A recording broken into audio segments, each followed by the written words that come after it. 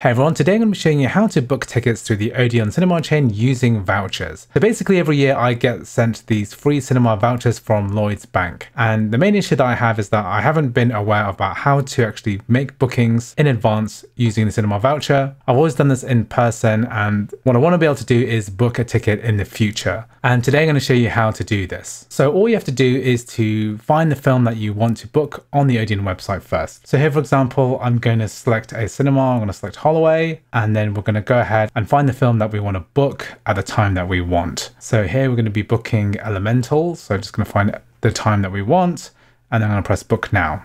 Then we're going to go ahead and select our seats. So I'm going to select seats here and then press continue.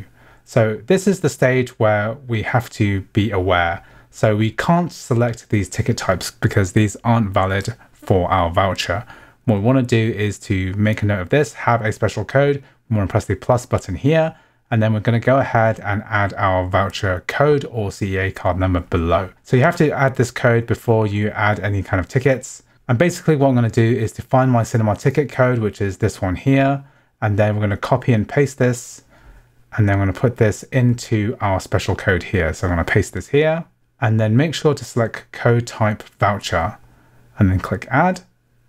And then what we have here is a special type of voucher, the Club Lloyds recliner, and we can add one ticket there. So this will be redeemed from the seats that we selected earlier. And we're going to do the same thing with the second seat that we've selected. So just paste this here, make sure that we select voucher from this drop-down list, press add.